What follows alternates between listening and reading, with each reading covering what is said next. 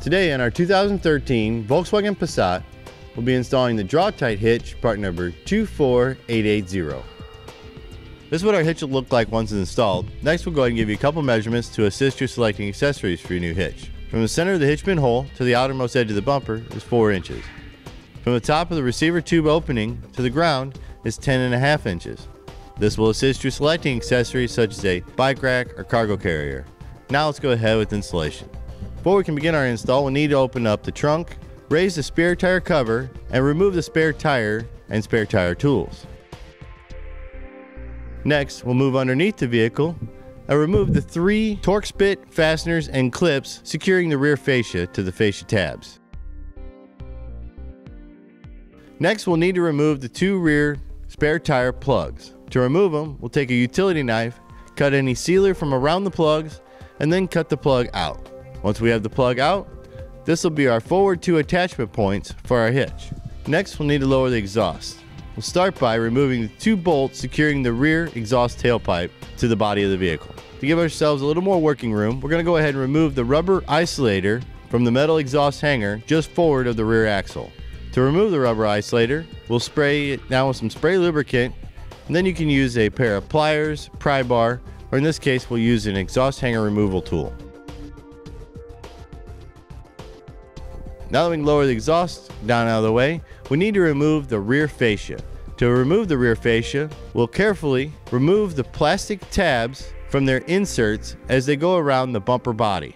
We'll slide a flat-bladed screwdriver in, twisting it 45 degrees, allowing it to disconnect the 2 locking tabs. And we'll work our way around the fascia until we have it all released and we can remove it. Now with the fascia out of the way, we're ready to go ahead and start installing the hitch. We'll start by installing the bolt plates above the bumper beams. To secure our hitch, we'll be using the new 1/2-inch hardware. We'll have the long bolt and conical tooth washer with the teeth of the washer facing the hitch that will go through the hitch into the bolt plates. We'll take our carriage bolt and block, go down through the trunk pan, it'll go through the hitch attachment points, and then get secured with a conical tooth washer and nut, again with the teeth of the washer facing the hitch. It's a good idea to get next to the hands to help you hold the hitch while you install it into position. We'll feed the driver's side up over the exhaust and bring it tight to the bumper beams. Then we'll install our long bolt into the bolt plate. Now with all the bolt plate fasteners secured, we can go ahead and install the carriage bolt and block. Before we install the carriage bolt and block, we'll use some silicone around the trunk pan holes and around the block itself. Then we'll drop them through the attachment points and secure them with the conical tooth washer and nut.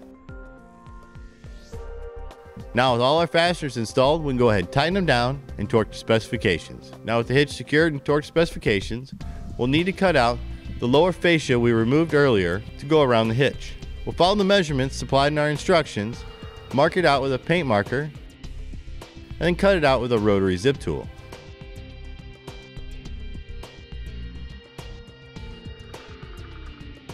Now with that done, we can go ahead and reinstall the lower fascia, lining it up and popping all of the fasteners back into position.